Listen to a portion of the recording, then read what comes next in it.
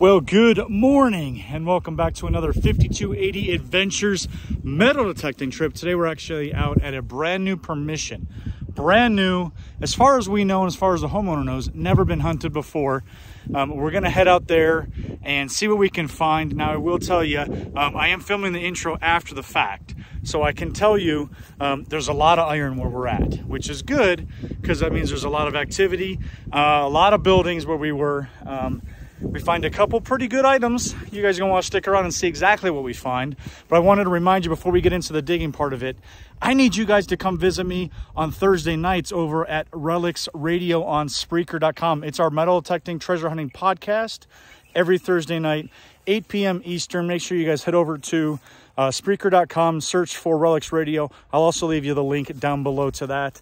So I hope to see you guys on Thursday nights. Now, let's get over to the digging and see what we can find at this brand new permission. Really excited. I'll see you guys over there.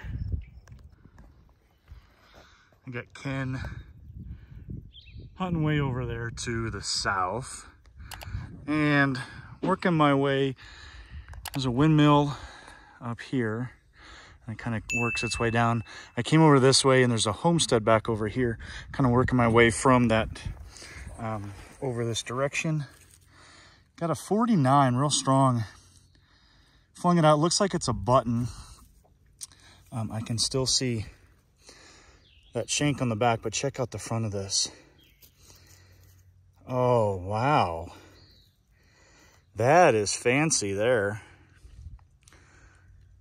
And the shank on the back, bent over, but I will take that. That is a beautiful piece. And there's definitely some details in there.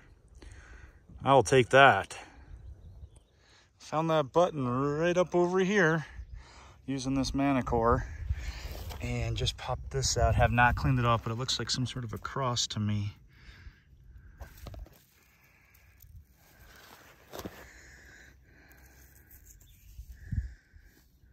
I haven't cleaned it at all yet.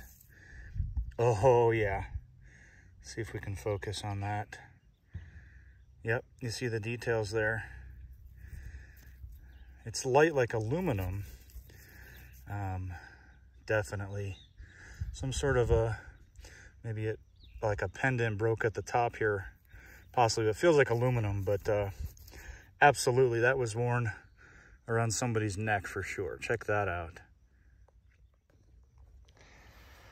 Well, we have found a couple of these today, but this one's a little bit deeper than the other ones. You can see here the Colorado license plate, and it looks like we've got 19, but we're never gonna know the year. That one's been lost to the ground. Well, like I said, lots and lots and lots of iron, which is good. We just got to pick through that. A couple good finds. I'll take a beautiful, beautiful button there, as well as that little pendant, that cross pendant. I love that. I'm gonna get that cleaned up. Probably show you a picture right here as well. We're gonna spend a lot of time out there. I can definitely tell. There's lots of acres. We've got 40 acres to dig out on.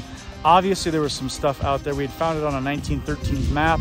And a lot of stuff is dating right around that same period. So I know we're on it. We just have to be able to pick through all the iron. Again, I want to see you guys come visit us on Spreaker.com, RELIC's Radio, our podcast Thursday nights. Hope to see you over there. And that's going to do it. I appreciate you. I appreciate you guys stopping by. And as always, I'll see you on the next adventure. Take care, guys.